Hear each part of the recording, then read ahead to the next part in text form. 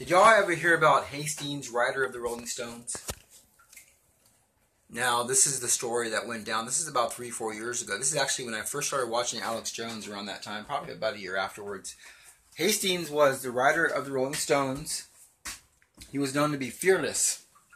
He actually went into the Middle East and was in the middle of combat while he was reporting the news.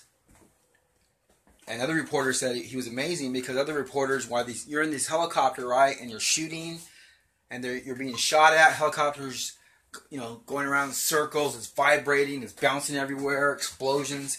And this guy, he just thought it was cool. He wasn't the least bit afraid. Then he finds out something when he returns home that suddenly was able to frighten him, terrify him. It was so horrible. This man that could sit in a helicopter while being shot at and laugh was on the run for his life. He was terrified. So he discovered something about the government, a secret, that terrified him, made him go on the run. And he wrote to, I think, 20 friends. He sent them emails saying, I'm going to release some information I found out, and it's so horrible, and they're gonna probably kill me, and I'm afraid for my life. They're trying to kill me, something along those lines. And then within like 6 hours, 12 hours, his car mysteriously blew up. And then when the firemen came in to investigate it or whatever, they investigate accidents. Well, his car was speeding, blew up, and then it rolled into a tree.